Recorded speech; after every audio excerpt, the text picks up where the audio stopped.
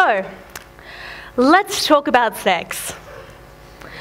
When I was in my late teens and early 20s, I thought a lot about sex. But although I was thinking a lot about sex, the thoughts I was having weren't particularly sexy. I wasn't thinking about things like what I'd like to do, or who I'd like to do it with, or how I'd go about making that happen. No, I was thinking questions more along the lines of, how can I be more sexy? If I hook up with that guy I like, will he be able to tell that I'm inexperienced? Will people think I'm a slut? Why isn't my life unfolding more like it would if I was a character on a sitcom? Am I normal? What is normal anyway? I'd grown up on a diet of Sex and the City and women's magazines, and I believed that most people my age were dining at an all-you-can-eat sexual buffet. You know the kind of thing I'm talking about. Going out on a date with someone you met over OkCupid on a Wednesday, snogging a stranger on the dance floor when you go out on a Saturday night. Having sex so often that going 40 days and 40 nights without it was a major act of willpower, instead of, just what happens when you're single. That wasn't what my sex life looked like at all, although I tended to cover that up by doing things like making dirty jokes, or just staying really, really quiet, and hoping that people would fill in the blanks in the most positive way possible.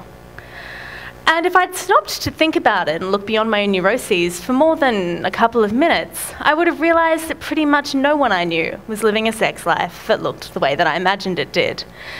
But I didn't stop to think about that for reasons that I'll get into in just a moment.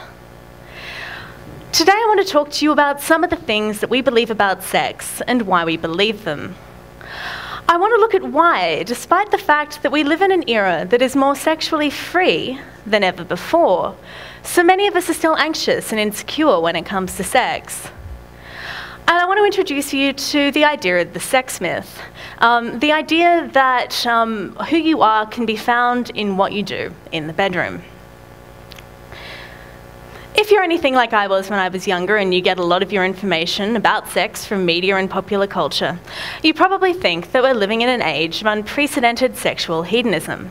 Or as the Daily Mail put it in a recent article, that we are on an unstoppable march into a moral wasteland, full of things like casual sex and internet pornography and 50 Shades of Grey.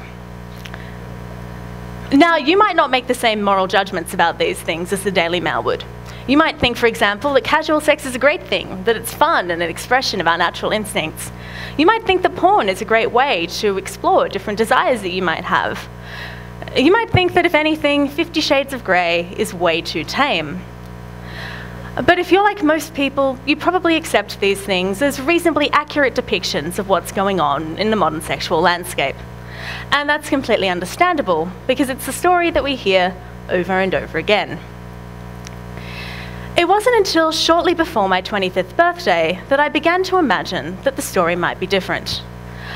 I was walking home from a party one night with my friend Monica when all of a sudden she turned to me out of the blue and she said, "You know, Rachel, come May, it will be 2 years since I've had sex. And it'll be 1 year since I've kissed anyone." I don't think I said anything about it at the time, but I was shocked. Because Monica, you see, is pretty awesome. She's confident, she's charismatic, she's adventurous, and she was a lot of fun. She was the kind of person who always stayed out late on a Saturday night, because you never knew what would happen if you were out, but you always knew what would happen if you stayed in. This was a woman who, only a couple of years before this conversation, had made little badges reading a $5 pash, that's Australian for snog or kiss, and she'd worn those badges out to nightclubs in the hope that someone would pash her.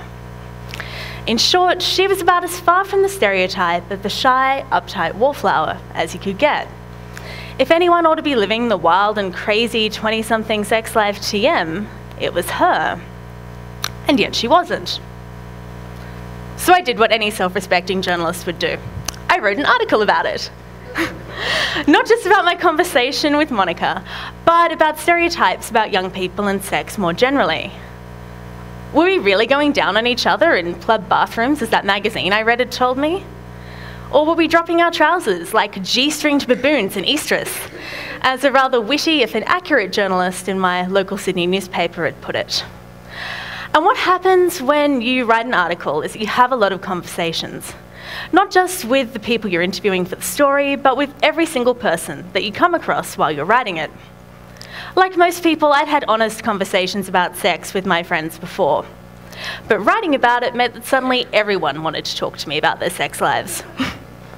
One girl I knew, who was traffic stopping hot, felt anxious and insecure because the guy she was dating didn't want to have sex with her. He had good reasons for doing this. He wanted to remain absent until he got married, but that didn't change the way that it impacted her on an emotional level. Another person didn't know where her clitoris was, despite the fact that she'd been sexually active since she was 16. Now, I'm not saying that everybody was completely sexually clueless or that no one was getting laid at all. Most of the people that I spoke to, and most of the hundreds I've spoken to since, as I've travelled around the United Kingdom, the United States, Canada, and Australia, were sexually active, at least in the sense that they had had sex at some point in their life. Sometimes they'd had a lot of sex. One guy told me over dinner, and he was in his early 20s, that he'd had more than 300 sexual partners. But this really was not typical. That sexual buffet that I mentioned back at the beginning of this talk, in most cases, it wasn't really happening. My own interviews and observations are backed up by quantitative research into young people's sexual behaviours as well, the most comprehensive of which have come out of the United States. The Online College Social Life Survey, a survey of more than 19,000 American undergraduates, found that the average college student hooks up, that's young person speak for everything from kissing through to intercourse and whatever else you want to do, with approximately 6 or 7 people over 4 years of university. Of those, they'll have sex with about 40%, and 1 in 4 undergraduates won't hook up at all. Meanwhile, the National Longitudinal Survey of Adolescent Health found that the most common number of sexual partners in any given year for an unmarried 18 to 23-year-old, and that's awfully specific, so needs a lot of speaking out. Anyway, the most common number was, wait for it, 1. And the next most common number after that was 0, followed by 2.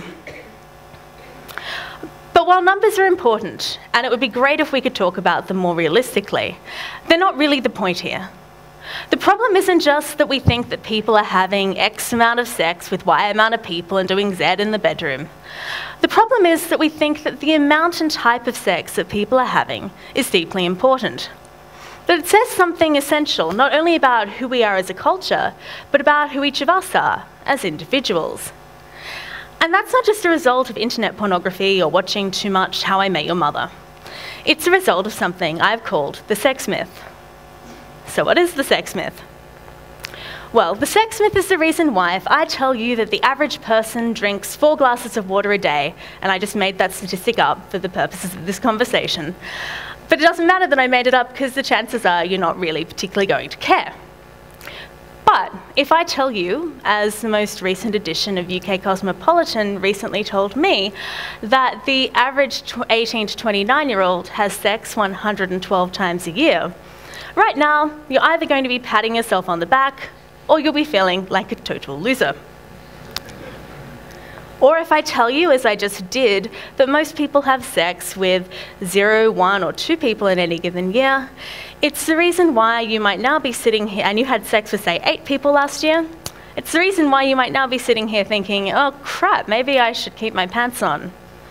Or maybe you're thinking, what the hell is wrong with everyone else? The sex myth teaches us that sex is uniquely important, that it offers a window into who we really are, underneath all of that pesky culture and civilization stuff.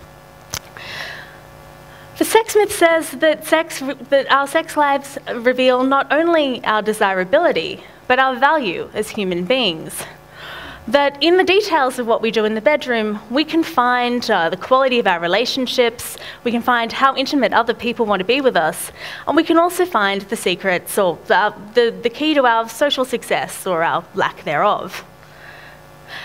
And whether you're a man or a woman, gay or straight, 20 years old or 50 years old, a liberal or a conservative, the sex myth is what shapes our views of sex.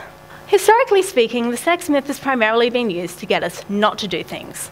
So if you had sex outside of marriage with someone of the same gender, or you liked to use whips and chains, you weren't just doing the wrong thing. You're a bad person. You're a pervert. And those messages still exist to an extent. I refer you to the Daily Mail article that I showed you earlier. But today those messages are accompanied by another set of stories. That if you're not having sex, you're a loser or a prude. That if you're not accruing a reasonable amount of sexual partners, you're wasting your youth or you don't know how to have fun. So what does your sex life reveal about you? The famous British sociologist Anthony Giddens has argued that we find our identities not just in not in the details of what we do, but in our capacity to be able to tell a coherent narrative about who we are. In other words, we like there to be a clear, neat story. So if, like the girl that I mentioned before, you're a hot girl who really values being hot, it's going to be distressing if the guy that you're going out with doesn't want to have sex with you. Especially if you've been brought up to believe, like most women have, that guys want sex at any time, in any place, right? If you're a religious person who doesn't believe in sex before marriage, but you have sex before marriage anyway, you might tell yourself that it's an accident, that it doesn't really count, even if it's an accident that keeps happening again and again. If you're a bloke's bloke or a girly girl, how could you be gay? Research shows that the sex myth doesn't just shape the way we think about our sex life, it can also shape our behaviour, as we change what we do to fit the image of the person that we would like other people to think that we are.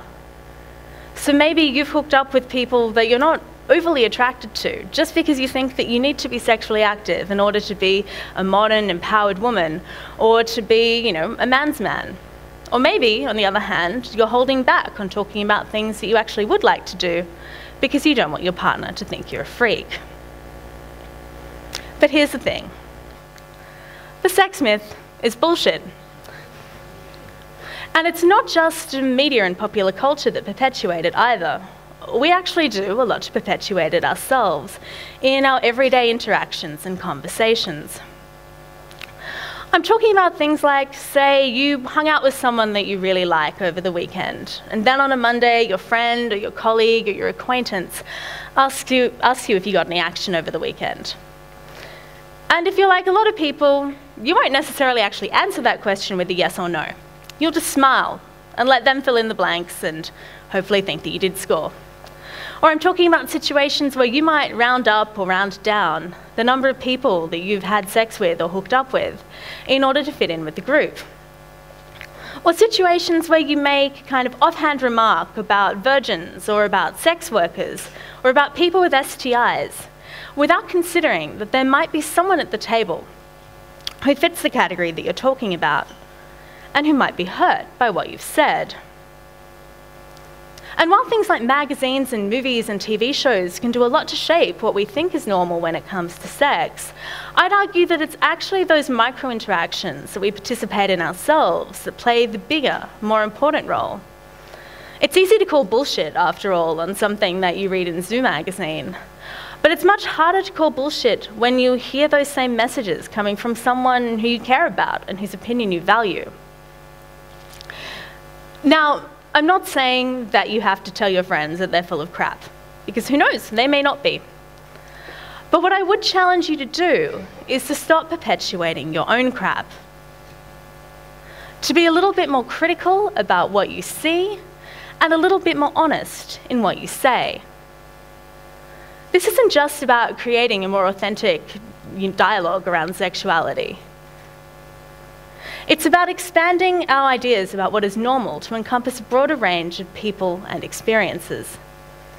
It's about challenging the sex myth and the notion that your desirability and your sex life say more about who you are than your friendships, your talents, your compassion for other people. And it's about redefining what we understand as sexual freedom to encompass not just the right to do the things that you do want to do, but the right not to do the things that you don't want to do, or to just not do them because they're just not happening in your life at this particular point in time. And to be able to not do them without that affecting who you are, without it making you not okay. Because here's the thing, you actually are okay. And as the slide behind me says, the sex myth is bullshit. Thank you very much.